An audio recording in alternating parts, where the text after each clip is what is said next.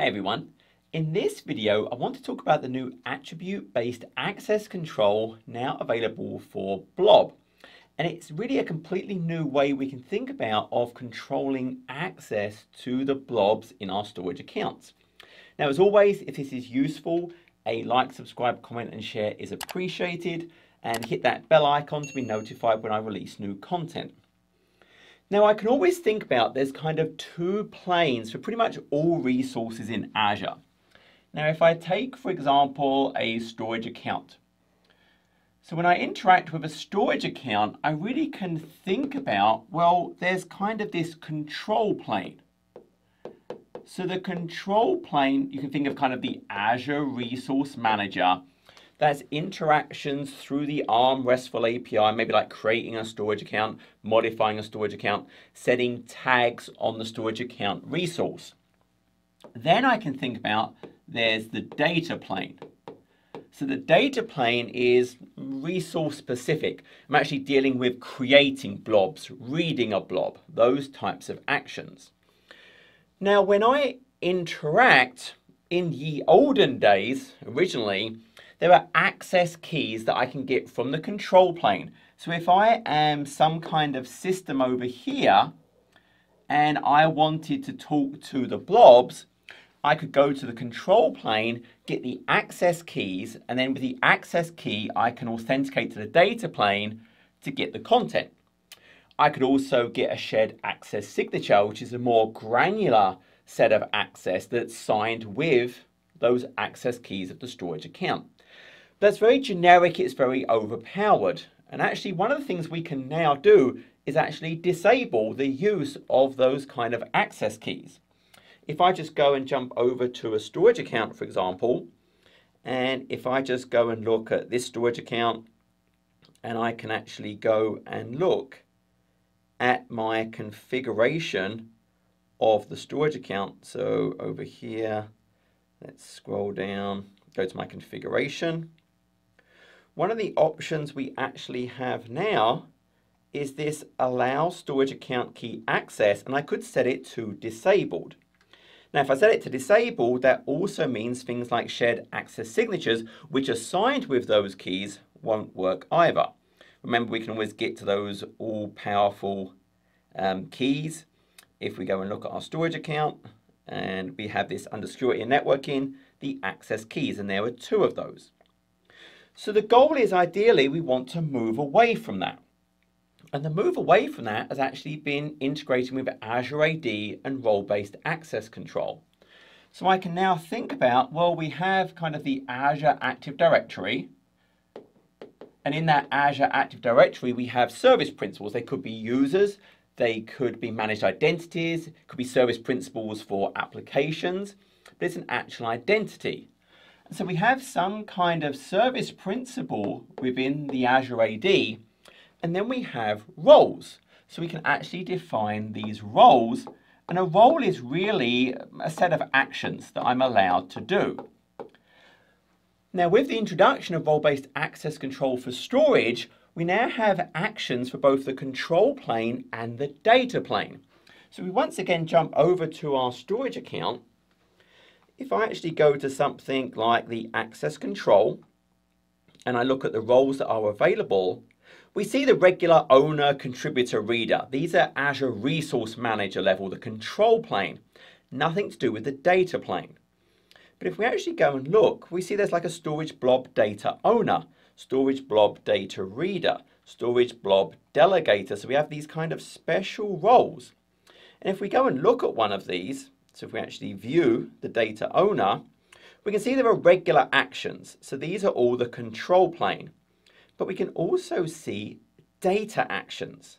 So this is now operating at the data plane, and I can read blob, write blob, delete blob, add blob content, blob tags. Now these are the blob index tags we kind of have here at the bottom. That's a special type of metadata. That's not the regular ARM tags. That's a blob index tag. So now we actually have these abilities to have RBAC.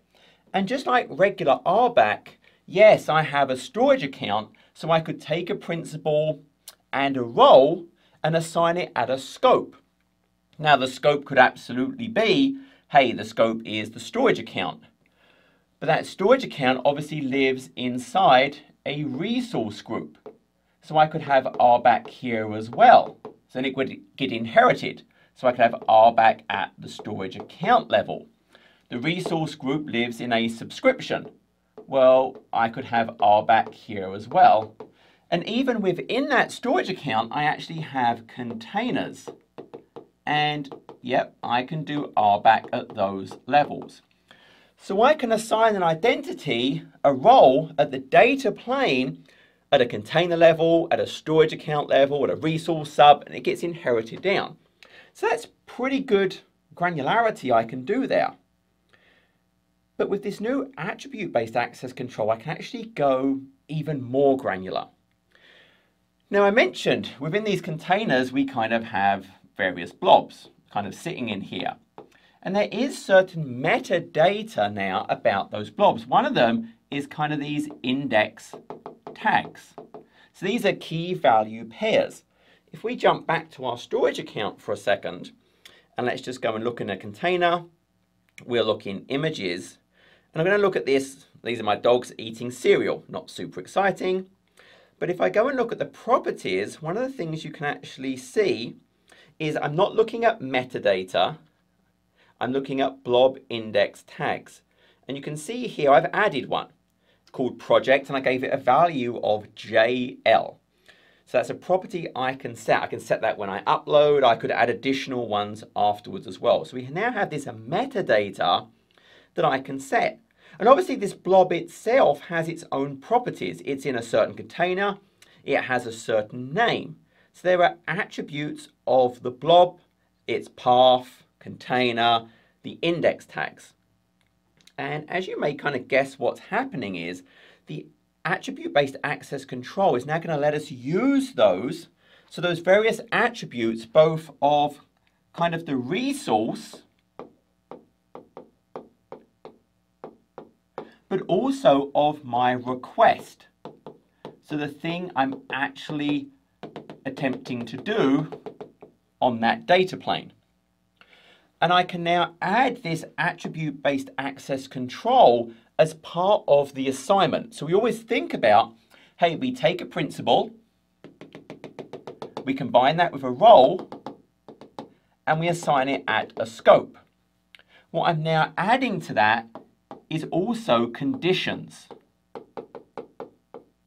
i.e. the attribute-based access control. So it's the identity and a role at a scope, but I'm now adding conditions to that. And as part of those conditions, I can say, hey, am I looking something about the resource? Or am I looking at something about the request to what I'm actually performing? And then only if the condition is met do I actually get the role that has those actions defined that I could normally do. This is best understood with an example. So let's take it super simple. Let's imagine I have a user, let's say Clark. Clark is a member of a group, Justice League. And that group is going to be given the role as Blob Data Reader. But I'm going to set a condition to say I only have that role if there's a tag on the blob of project JL. So I can read blobs with JL, I won't be able to read other blobs, even though that assignment is at the scope kind of the storage account. So let's kind of see that in action. So again, we jump over. So here, I'm going to jump up to the storage account. If I look at my access control, I look at my role assignments, what we'll actually see is I have Blob Data Reader, and here you can see I have an entry for Justice League, and you'll see there's this View Edit. And notice it is for Blob Data Reader. Now you'll see Clark Kent also has another rule up here. It doesn't apply to this generic kind of storage account access. I'll just quickly show so you understand why not. This has a condition that it only applies to blobs in a certain container name and a certain virtual folder. So it has to be, hey, in the testing virtual directory, which our test is not going to be. So this would not apply. So Clark is not getting Blob Data Reader from this. I'm going to show this as a second demo. So what we are using is this one. So this would apply, Clark is in Justice League. And this is about blob read, but this time it's an attribute of the resource. I'm looking at the blob index tags. I'm looking at the project key, and this is case sensitive. The value, I'm ignoring the case, it has to be JL. So this is how this would actually take effect. Hey, you're giving this particular role, but these conditions have to be true. Now, if I was just creating this, I could do add role assignment preview. I would select, for example, if I'm just doing read, I could select the blob data reader. I would add to whatever group I want to give it to. And then I can set the condition. So I could add a condition. And hey, what action am I trying to do? Hey, I'm just trying to read a blob actually with tag conditions. So you can see here, blobs read with tag conditions. Then I could add the expression. So the source is going to be on the resource. It's on the blob. It's not part of my request. I'm going to look at the values in a key. What is the key? So it's kind of project. And I'm going to say, hey, this string equals ignore case. And I could say JL. So that's all I have to do to create that. I would hit save. And then I would actually go and create it. And you can actually see I can create the conditions either in kind of a nice GUI editor, or I can do it directly in code. So that's all I did. So let's jump over to Clark. So I'm Clark. I'm going to look at the containers. I can see images, and I can see all of the different images. Now, if I click on this one, remember this has the project set to JL. Well, okay, I can see the metadata, which means I have access on the data plane, and I could download it, and sure enough, there my dog's eating cereal. So that worked. Now, the other two blobs do not have that blob index metadata set. If I jump over to my other account and look at the properties on one of them, for example, you'll see there's no blob index tags. So Clark should not have access. So now if I go back as Clark and try and click on a different one, no access. Because the condition is not met. The blob does not have that project blob index tag set to JL, so I don't have access. So even though the assignment was at the storage account, hey, the project has to match actually what that condition was. Now remember, I can set these at container levels as well. So I've got a different container over here, images right. And what I'm actually doing here is, if I jump back over to my other account again, if I go to images right, what I did is I did another role assignment. Once again, I did it for the Justice League, but this time it's storage blob data owner. Now it has to be blob data owner, not contributor, because we're actually going to require a blob index tag to be created.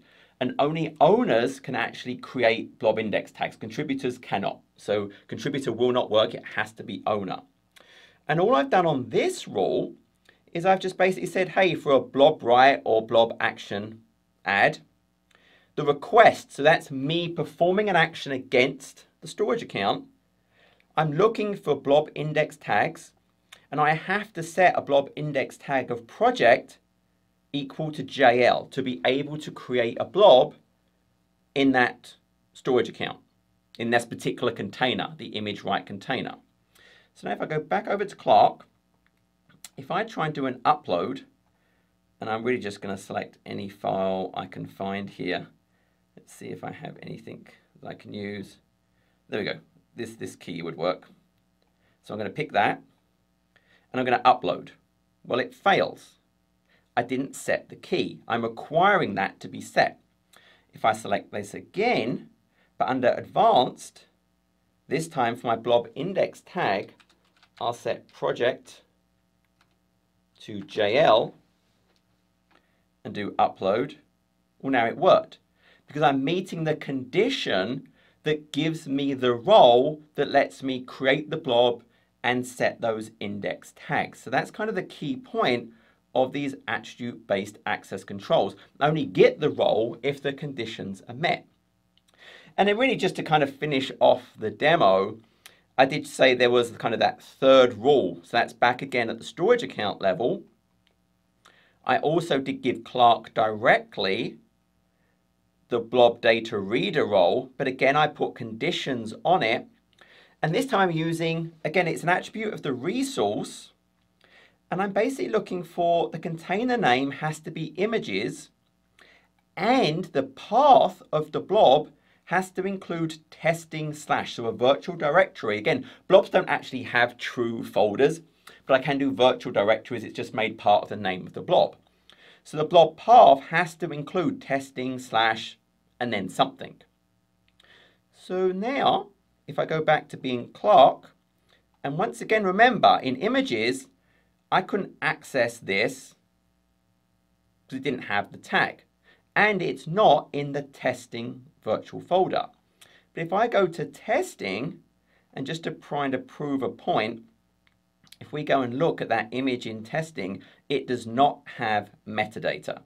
So it doesn't have the tag that the other rule would have given it access to. So notice there's no blob index tag. So this time to get blob reader, it's going to have to match that condition of, hey, it's in the images container and the path includes testing /, which this does. So technically, well, I can get to the metadata and I can get to the blob. So there's a whole set of different ways I can actually use this, but think about it now. I'm not restricted only to the granularity and having to maybe even create rules at every maybe container level. Now I could create rules at kind of the storage account or the resource group or the subscription and base it on those blob index tags to be able to read them. The only caveat I would say is potential readability. Because if I just set it all at the subscription level or resource group or even storage account, and I'm using things like the blob index tag rule, and I'm using things maybe like the path, if I just go and look at Clark what rights I have, I will see blob data reader. It doesn't show me those conditions in there or try and evaluate it when I say what are my effective rights. And so that may get a little bit confusing. So naming things is important here, but just bear that in mind when you're leveraging that. If I try and say, hey, what are my permissions as Clark? If I just jump over, for example, to the storage account, and I just look at access control, and I see what is my access, it's just going to show me storage blob data reader. It is not going to show me anything about, well, there is a specific condition on this, or only if blob index tag, or only if in this folder. So if people weren't aware of that and they were trying to look at their permissions or a service principal's permissions, they'd be like, well, I should have access. Why is this not working? They'd actually have to go and dig into the specifics of those conditions to work out, oh, okay, it's missing the blob index tag. So that's the feature. I mean, it's phenomenally powerful. This really is, I think a game changer. It's in preview right now. So again, I think we're going to see functionality added and this is going to grow. But the documentation is great. It has actual code. You can copy and paste into the code view. I just showed a couple of those things. But this ability now to add conditions for the role to actually be assigned at whatever scope, I think is super. I hope that helps explain what this is, and good luck.